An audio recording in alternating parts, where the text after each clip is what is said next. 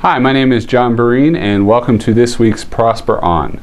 Now, in preparation for today's commentary, I actually Googled how to reduce taxes, and I came away with nearly 45 million pages of results. Now, I didn't have a chance to go through all of them, but those that I did see led to ads or articles discussing all the complex options for reducing your tax bill.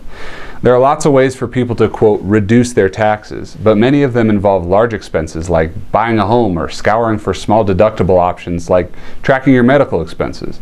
Now, I can't speak for everyone out there, but my wife and I aren't buying a house just for the tax deduction.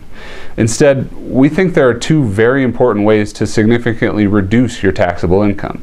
The first is to contribute the maximum amount to your retirement accounts. We have never seen anyone save too much for retirement.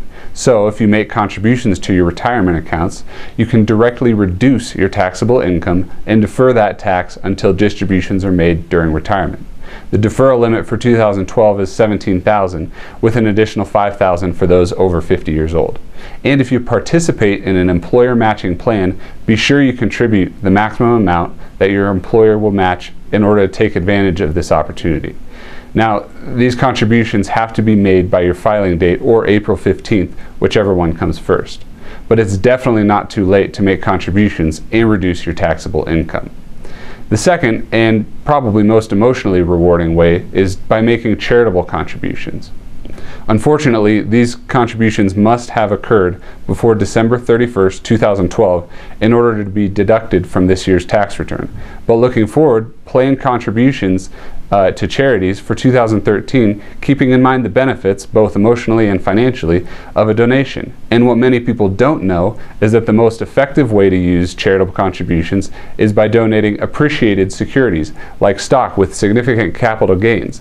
Not only do you avoid any capital gains tax, but the market value of the security can be deducted rather than the cost basis that you paid for it.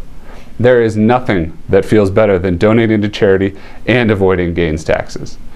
Now, these are just two great ways of reducing your taxable income, both now and in the future. And if you have any questions about other strategies for your individual situation, contact your CPA or feel free to reach out to us. I'm John Breen, and thanks for watching.